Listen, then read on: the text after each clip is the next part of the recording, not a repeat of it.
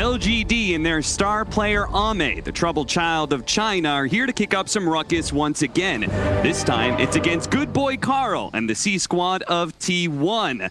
This, of course, the battle is going to determine who's going to get their seat into the grand finals and watch as a losing team descends in the fighting pit against evil geniuses. So, who's going to walk away with victory? Is it going to be a very good bad boy, or is it going to be a good boy gone bad? As we get into our upper bracket finals, Kyle, what are you feeling? I'm feeling like we're about to see some pretty solid Dota 2 cap. I'm just hyped. We get to this stage of the tournament approaching Championship Sunday as midnight ticks ever closer. We actually get the best of the best. The top teams, top three already assured. PSG.LGD so far just utterly dominant. This is a big test, though, for T1. They have yet to play a team from the group stage. So far, beaten up on teams that already got to the playoffs simply based on their regional performance. This is their true test, and they've pretty much stuck to their guns. You know, the 23 Savage Medusa, a lot of other players, a lot of panelists think this might be a dead hero. He's going to try to prove otherwise. And PSG.LGD on pretty much their bread and butter. Ton of mid-game team fight. They've got the Wyvern Spectre combination.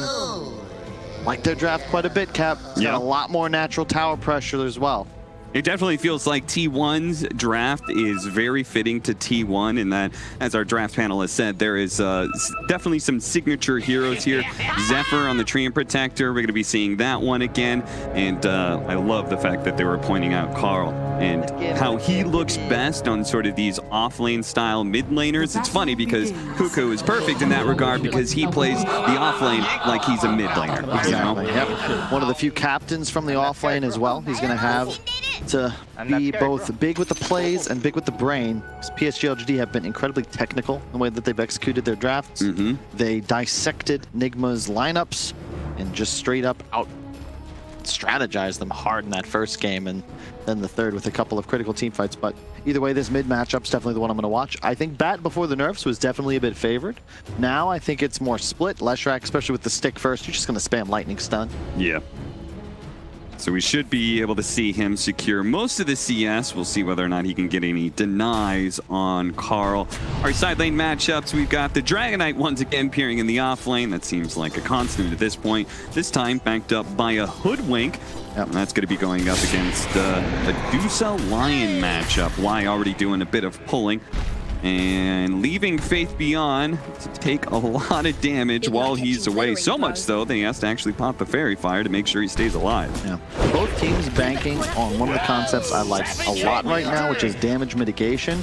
Spectre Dispersion, DK Blood, the Wyvern Cold Embrace. Meanwhile, T1, you've got Tree Armor, Timber Armor, and the Mana Shield of Medusa. So Teamfight is going to play a big role. Expect Solar Crests on both teams, and probably some Holy Locks as well, specifically on the Tree and the Wyvern. Oh, yeah. And it's definitely become a staple. It's funny, Jenkins and I were just talking about what kind of things we're expecting to see nerfed. And Holy Locket, Sanj, regen items in general just seem to be a big one. I mean, they're so good, AA is a top pick. Right? That, AA, sure, his kit's pretty solid, but it's more that it removes these annoying heals as win conditions. Mid lane, by the way, is brutal. Oh my, nothing to say. 11-4 against a 2-0 Carl. I thought this was Lesh favored. I did not think it was Lesh dominant. Yeah, he's definitely taking it right now to Carl. That is the #1 MMR in the world right now against number 123 from Carl. Of course, T1 does have the numbers to back it up thanks to 23 Savage. It's #4 in MMR right now. It's a lot of MMR, Cap. It is a lot of numbers. Yeah, we shall see. Expect a more static laning phase. Forgot to mention as well the DK Dragon Breath. That was actually the biggest theme with the damage reduction. It's actually incredibly effective against Medusa if you don't have a method of cleansing it off yourself. I think anytime you can reduce DPS of spread damage carries, it's super effective. It seems like the Spectre's faring pretty well here in this bottom lane. We saw this matchup before. Spectre versus Timbersaw. I think it was Poyoyo we were watching, right? As the Spectre was just able to seemingly have a nice 1v1 against the Timbersaw. Very little problems. Here, he still has the Hoodwink kind of hanging around, but that's just because there's not much else to do. Right now, mid lane doesn't need the help. I believe Hoodwink as well has the highest win rate with over 10 games played in this tournament so far, which is very odd when you think about it. But I think all of us were saying the hero was just not good. However, it's been primarily good teams playing it, notably EG. Yep. And here, of course, PSG.LGD. Getting a little pull action here, just trying to deny the Timbersaw as much as they possibly can, but truthfully, X picked up for Whitemon. That was... Did he get level 2 just then? He might have gotten off a neutral creep dying. I wasn't actually... No. I don't think so. Got a lot of XP. I think he maybe just held the point. Yeah. Typically, Lions will have the point and drain mana, but if he hadn't seen that, that was a bit of an interesting move there by OTI winning Wyvern. Open up the easy cam too, just before the 4-minute spawn. So you can see both of these safe lanes are dealing with an offlaner that's hard to just keep out of experience range. Nice deny there from XinQ on the water rune.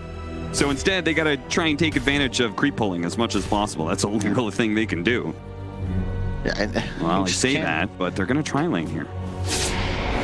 How do you do anything to these offlaners? Like, but same concept: Timbersaw, armor stacks, and then of course just dragon blood for the DK. You just can't kill him. There they go.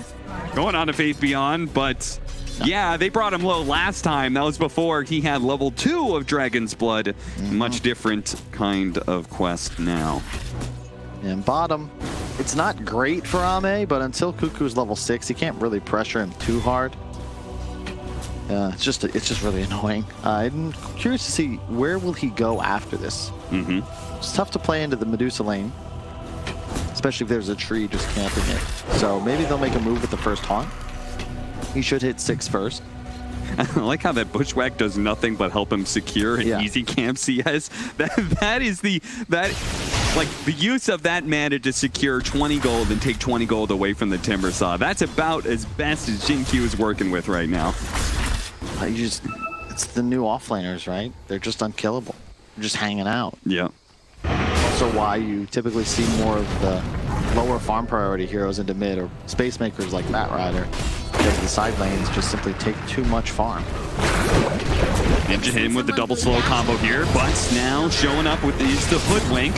We're going on to Zephyr, the tanky Dream Protector, but that bounce of the Deuce's Snake is going to do a lot. Not quite enough to secure the first kill, but then again, it wasn't first blood, so it doesn't matter. XinQ, another Bushwhack, and he's going to secure a second one here unless the Fairy Fire can save Whitemon around the corner through the trees. XinQ spots him for a moment, hits him once, hits him twice, and blocks him off with the tree. Nicely played with the Acorn shot.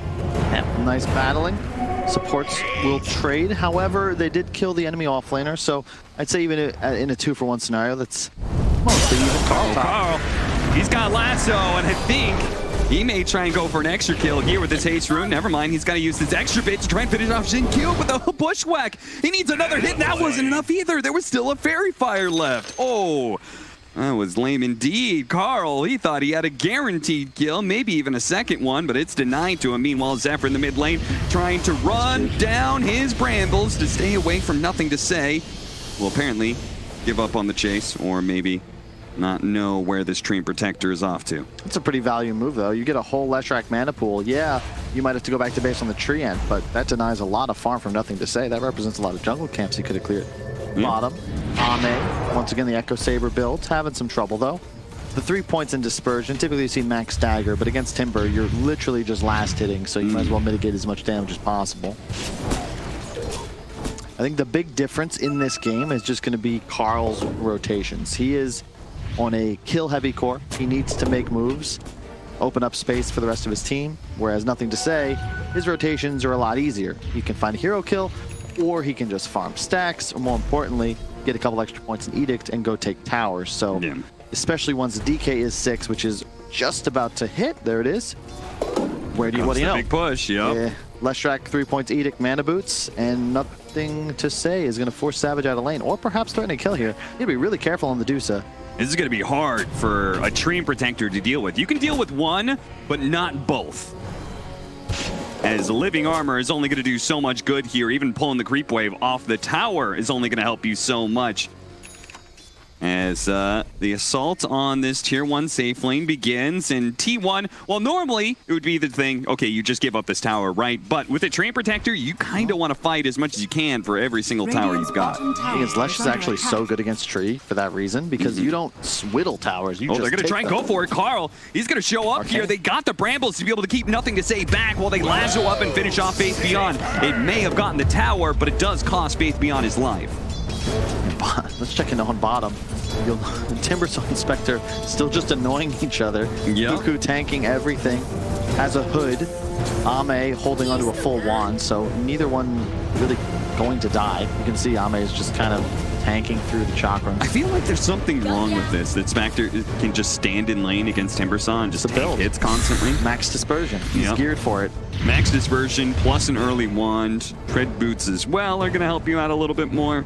You have the benefit of the tower as well, doing the damage. If it was Timber, somehow, in fact, I'm a little surprised, if Cuckoo does this and just tanks the tower and right-click Spectre, maybe an earlier Orb of Venom or something to apply a little extra pressure. Yeah, it is a bit weird. I believe that's what Curtis said, was early Orb of Venom is the go-to for Timber against Spectre, because you hit her so much. You kind of need that slowdown.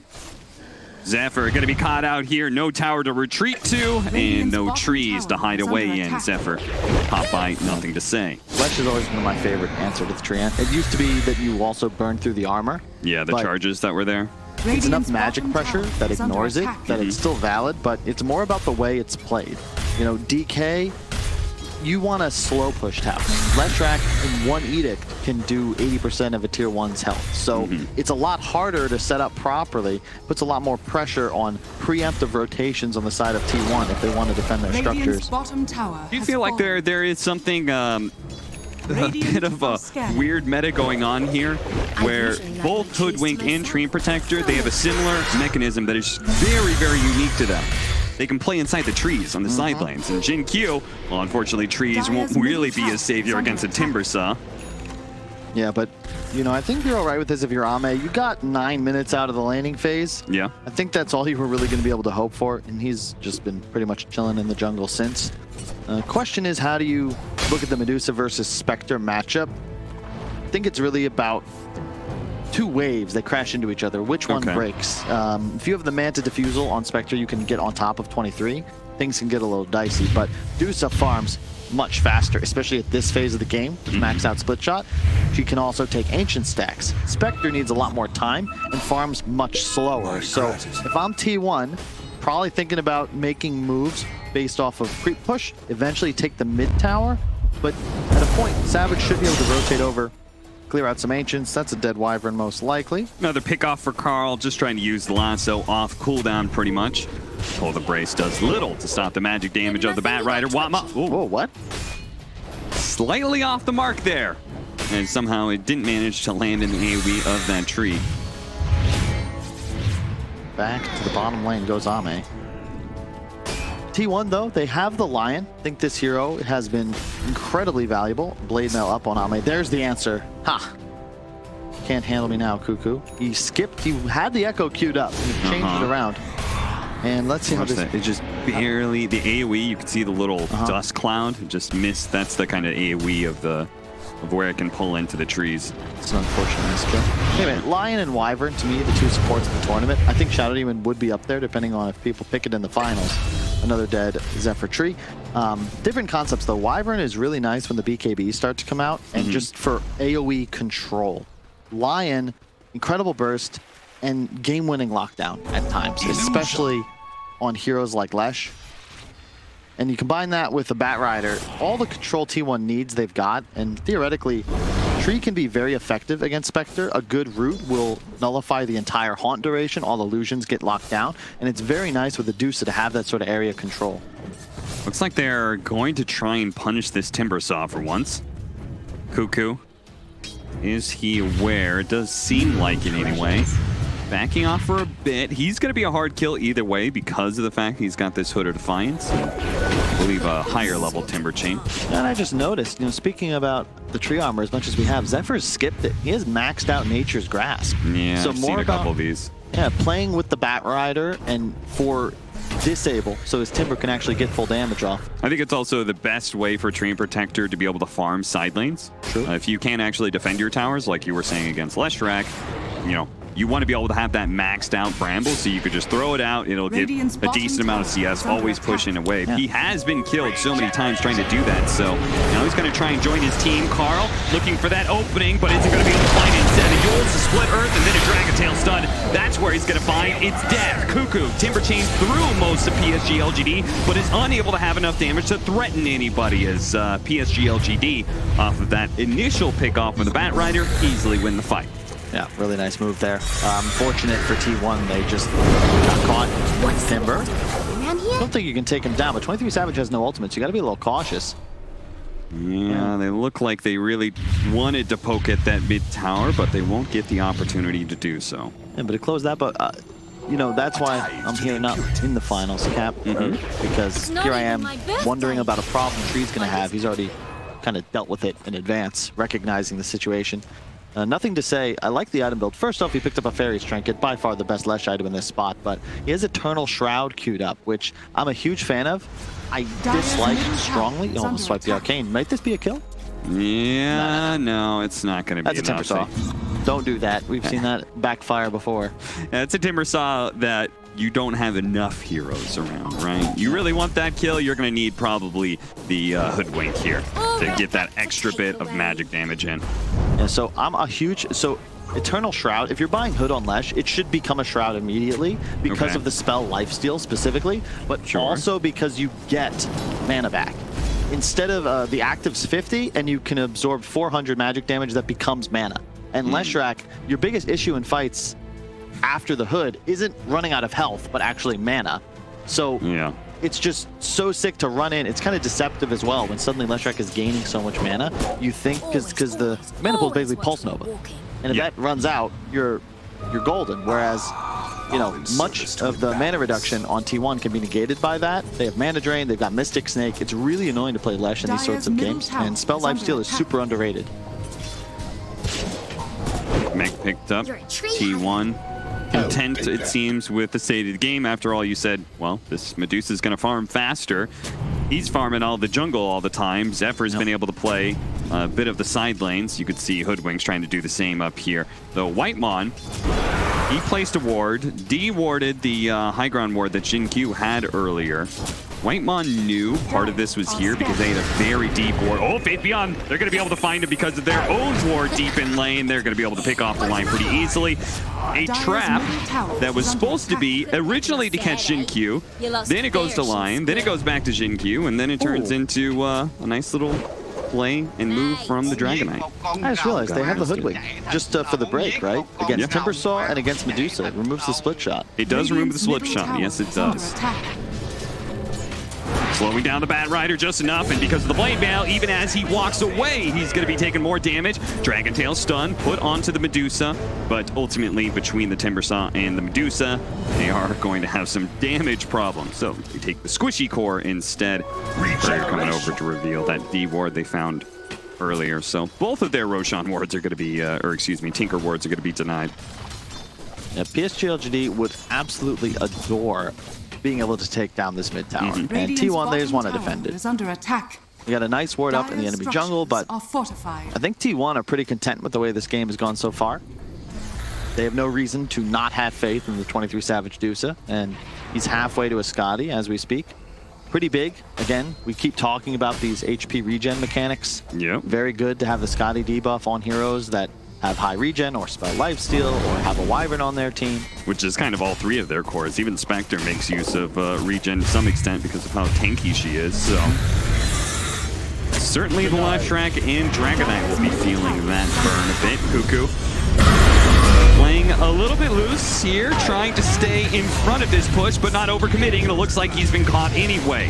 Hoodwink shot helps finish him off. They do manage to get the stun onto Leshrac, but nobody else can really follow this, as that would just be the Batrider, but he's currently being zoned out between the Wyvern and the Dragon Knight. This is the big time, and we've seen on all these offlane DKs, the Blink Dagger. We've got a bunch of follow-up stuns as well, so this is suddenly PSG.LGD's timing. They get the mid-tower. What an optimistic living armor that was. Throw it onto the tower, 1 second later, it's dead. And I just love, I'm telling you, nothing to say. This guy is genius. Going now for the Kaya Sanj. Yeah. Status resist, HP regen and lifesteal amp, and spell lifesteal amplification. A lifesteal. It's like this crazy regen style of build, and it's going to be really interesting to see if T1 has the damage and time to deal with this. They need the Scotty, but I'm worried that they don't have enough sustained DPS. There's a lot of pressure on Cuckoo's Timbersaw here. He's going for just the straight up team fight items, you know, for his neck. Oh, they got him. Managed to get the blink, but a counter blink out from Faith Beyond. It's going to be able to hold the Batrider in place. Hoodwink shot goes out, but it's not quite enough. Carl will just barely live until the Hawk comes in. That finishes him off. Meanwhile, the Winter's Curse kept 23 Savage from doing much there, but Ame has managed to clean up a couple of kills and is trying to get a third, and does manage to get it in the Timbersaw. Zephyr chasing after a Dragonite, but he knows his life is now forfeit. He's trying to run away, but Faith Beyond is saying, you're not going anywhere. Body blocking him to death and getting Ame 4 kills in one fight. I really want to see that replay again. Ame had the sickest blade mail, absorbed so much damage from Cuckoo. That's all pure, and just straight up slayed the Timbersaw with his own damage. Like, yeah, look at that. A Spectre with that much damage output in a fight like this is just this insane. Early, especially. Out-damaged the Timbersaw. Gets the 4 kills. Now Manta finished right into the Roach Pit. Nothing to say, got 100 to 0. Really great initiation from Tier 1. Like, they 100 to 0'd the Leshrac, but unfortunately he had the Nova going. That's a little bit of extra sustain, some extra damage onto the Timber, and then Ame with the excellent positioning cleans up everybody. And off of that team fight, they grab the Manta. And with the Manta, they immediately get Roshan. Now they've got a Spectre with an Aegis at 19 minutes. That's pretty nasty. Yeah, it is diffusal queued up. Drop of the tree, pulling him in. Whitemon chain stunned to death. 14 to 5 now as LGD beginning to exert their control over the map. As we're going to watch that replay again. Watch Ame here. He's going to go right in. Cleans up a couple of heroes. Blade Mail. Ooh, so much damage. He just got great positioning. The trouble playing Lion in this sort of game, same with Bat, is that you're just going to get hopped on right away. And the initiation advantage also rests with PSG.LGD because they can just have a Blink DK stun. It's going to refresh no time. Batrider, very squishy, has a long CD on his catch. And as you could see in that fight, yeah, he got the Lesh, but was immediately stunned. And DK is ready to keep fighting, double his HP. Yeah. You know, it's funny how Dragonite is such a simple hero, and yet I have been routinely impressed by some of the performances. Oh, Zephyr is going to be caught with a bushwhack in the trees. XinQ keeps vision of him as best as he can, so they get the additional slow out from Y, and good read from XinQ, nailing a sharpshooter shot. The 15 to 5 doesn't feel like PSG.LGD have so many extra kills, but it's just really T1's inability to take fights on their terms. It's unfortunately just Carl, the only person. And it feels like he's been mega countered, right? Like his first big team fight move, he gets caught by Yules right away, chain stun, death.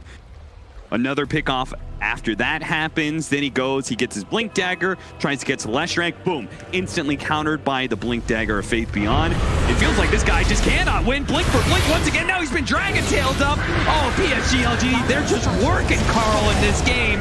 Now Winter's Curse setting up some more kills with the Bushwhack on top of that. Nothing to say. Putting out some serious damage. Cuckoo trying to slide away, but they're going to have to leave the Medusa behind perhaps. Okay, Songe's doing a decent amount of work here. Cuckoo comes back into play, and they are going to be able to bring down Nothing to Say. Ame fully committed, does have the Aegis here, wants to be able to get the kill onto 23 Savage first, and does manage to do so, even as he's lassoed up. He goes down now.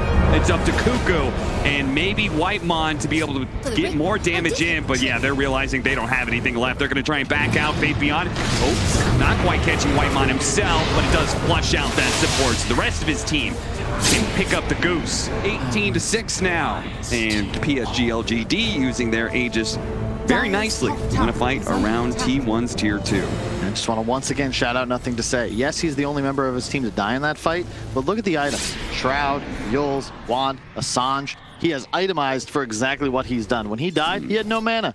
He's just straight up face diving. Faith Beyond with him, now with the fresh BKB. It's the chillest game for Ame because nobody's worried about him. He even took the first Aegis. I think it was yesterday, can't remember the team, but with a Lesh Inspector, they gave first Aegis to Leshrac. This time, they keep it on Ame, which is, as you can see, the right move. And if you die as a Spectre with Aegis, it's pretty dope because the dispersion damage is now about as much as you can throw out. You come right back, full HP. You think part of that is his blade mail build because he's going such an active in-your-face style that they wanted that extra life on him? Yeah, it makes sense. Now he's closing in on a Scotty as a result of having yet to die. 7-0-3 for Ame. Are scanning. It's interesting that he's not going for the defusal. Would give him solo kill potential on both supports. But Scotty can make an argument it's just a better item all around. You're dealing with some healing effects from the tree armor, I suppose. Yeah, deals with the Timbersaw a little bit better. I can kind of dig it. I mean, good against range heroes always, right? So yeah, like, didn't we see like this exact game from PSG.LGD against Team Nigma where it was Miracle, top net worth, and then 3 PSG.LGD cores? Yeah, yeah. But, I don't know, T1, they're not out of it. Like, Medusa in the late game is a threat for sure. It's just the trouble they have starting fights. Like, what is the move they're going to make? It all comes down to a lasso, and there's so many heroes. In fact, pretty much every hero on PSG.LGD can interrupt it. I have to say, Zephyr and Carl just not getting to play Dota. No. Right? The Stream Protector has been caught so many times trying to go for the split push. And then Carl, as we talked about earlier, has just been countered every step of the way. Arcane Root now for nothing to say. Kaya Sanj for the Timbersaw. So there's a slight upgrade for T1. They're going to need it too. Going to go back for the Aghanim Scepter as he gets the level 20 talent, which I like to be able to see. I think people have been kind of overly forsaking the Aghanims just because the talent change. Yeah, it's still one of the reasons I think you pick the hero. It just takes a little bit longer before it's truly online. White Mon, okay. They're going to turn back towards mid. PSG.LGD just obtaining control of the high ground. And obviously T1, they know they're up to something. Radiant's middle tower. There's the blink on the line. So finally, another tool to potentially start fights. The Treant also has one, but I think he's going to look to use that later in the engagement. You want to make sure that the Spectre has at least used his Manta. And you wouldn't mind if a couple BKBs get popped as well. It's really just for that slowing down of the fight. Medusa prospers if you can burn out a lot of these big cooldowns. The Leshrac mana pool, the curse, Haunt. If you can just live, everybody stays alive. Yeah. And that has been kind of a bit of the problem, right? They were able to hold on to their tier 1 towers because Timbersaw and Medusa would not die, but every single time it felt like maybe the Train Protector was getting caught, the Batrider wasn't surviving. We desperately need a 23 Savage going to be found. Not by himself, though. A beautiful Earth Spike going to be able to catch dude. Zephyr's going to be able to follow up the overgrowth. Now they've got the lasso onto the Dragon Knight. They're going to focus every bit of attention they have to be able to kill Faith Beyond. But Ame does manage to clean up one support, and now they're going to chase after 23 Savage. Bushwhack actually does manage to catch Zephyr, so he's going to fall next. Nothing to say, getting in front of 23 Savage, making sure he knows he has to stand and fight. And this is a fight that's going to be hard to win, too. Another Bushwhack controlling up 23 Savage, cuts the tree, but it's too late. He's dead. Timbersaw pulled back in by the Winter's Curse. That'll lead not just to the Timber's death, but the Batriders as well. Nothing to say. He's insane. Extra voodoo mask. I keep saying it, but he keeps buying more items for spell lifesteal. He's full health. He is full health in the fight. The ideal Cold Embrace target as well for his Wyvern, because so long as he's cast his spells, he's still dealing near full damage in the middle of the fights, just running at 23 Savage. Yes, they lose the DK, but consider how many spells and how much time T1 have to spend to kill any of these PSG.LGD cores. They're playing it away. Look how aggressive everybody is. Somebody on the team might die, but the other two cores are right up in the mouth of the 23 Savage Medusa, who simply just doesn't have the damage yet. Look at the Cold Embrace. Yeah, and look at what an easy game Y gets to play. I literally watched him just kind of chilling. Yeah. Waiting, finally throws out the Winter's Curse. He sees a good opportunity to be able to catch them as they try and run away. And now, as a result of that fight, as we saw, XinQ does have an Aghanim Scepter, so watch out for that Hunter's Boomerang. Oh my God. That's going to be able to increase the damage coming out from the Leshrac, as well as all the other magic damage. But and a reduction in status resist. It's just such great synergy, honestly. Like, man, these guys have been playing some incredible Dota, and you know, hats off T1.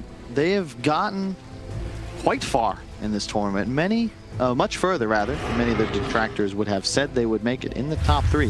But PSG.LGD, I think, is is a different kind of team. Yeah. Yeah, I would definitely agree with that. I think everybody kind of had, after the group stage, had them as one of the grand finalists. And it's looking like, at least for this game one, LGD is going to secure an early lead. 11,000 net worth. As you said, they keep on building more and more spell life steal. Do you think this is a build you should always go on Leshrac, or do you think he's trying to take advantage of the fact that T1 is lacking in damage? It's just very long, drawn-out damage that's coming from T1. Ceremonial ropes. I think it's a bit of both. I think that this is sort of the best style. Like, you feel the best when you play this way because you can just run forwards. Not gonna let them get anything here, not even the outpost. Medusa coming forward. They do have the overgrowth plus the stone gates. They're gonna be able to at least finish off the Winter Wyvern with nothing to say. Saves himself a lot of grief with the Yule Scepter. He's just kind of dancing around them. Fortunately, Timberchain managed to dodge a two-man stun, but the Medusa is being constantly controlled up, unable to get off another round of the snake. She dies, as does the rest of the T1 cores, or at least maybe, okay, Carl's still out there somewhere, I guess, but it's still not looking great for the Southeast Asian squad of T1. Their lack of damage, Cap. Like, you all in on a single core Dusa. 22 Savage, he did nothing wrong. He didn't even have a death until that previous team fight in the bottom Radiant Forest, but he simply doesn't do enough damage. Now there's a butterfly on Ame. All three of these cores are pretty fat. You have a Lesh and a Spectre. Nothing to say, he's literally running in circles around him in the middle of the fight. Yep. He's not a target anymore. Yes, he is. 3K H. Oh, now the shard. Good lord. It's already hard enough to get any breathing room. On these stationary heroes like the Medusa, that shard is actually good outside of base defense. But yeah, to your point about the build, this is when I think Leshrac looks the best, because the hero, you've got a couple of concerns. Notably, it's running out of mana or being too squishy. And this build sort of protects you against both possibilities, and just really like no downside. Better synergy as well with your Wyvern. Does he have the Holy Locket? Of course he does. Boots, Windlace, Holy Locket, the new build. New meta. Sorry, I'm not sure who our observer is today, but I saw them click on Faith Beyond looking for the Winter Wyvern, because I also thought that was the Winter Wyvern. They look the same. Shout out to JJ, of course, our third man in the cast, who's been doing a wonderful job, as have both of our observers. Blink Dagger now up for the Winter Wyvern, so look for an even easier time in playing this game. I mean, Y has no pressure on him whatsoever, and now he can play far away and blink in when it's absolutely necessary. Yeah, and I just really enjoy, you know, PSG.LGD. You can tell that they prepped this. There's a concept that they're going for. Even the Veil picked up by XinQ. Like, the Ags for the DK, again, maximizing the damage reduction. Even talenting for it all on the Spectre with both the health and the regen talent. Smoking on up. The PSG.LGD invading the triangle. Might just be able to catch somebody here. They see Zephyr. Zephyr always blinks away, but they see 23 Savage man to get a Dragon Tail. Plus, immediately the Haunt jump in for the Spectre. Look how much mana they burned away. They chain stunned her, and she doesn't have an opportunity to get off the Snake, to get off the Stone Gates, and now they're going to catch even more. Timbersaw underneath his own tier 3, fearing for his life, trying to get away. They're going to use the Overgrowth to be able to save him. Oh, the Winter's Curse denies the lasso pullback once again. Carl just cannot separate LGD from each other. They are playing together as a squad, as a team, and they will take game one in victory here. Unbelievable. I mean, not much to say about this one. PSG.LGD just near perfection.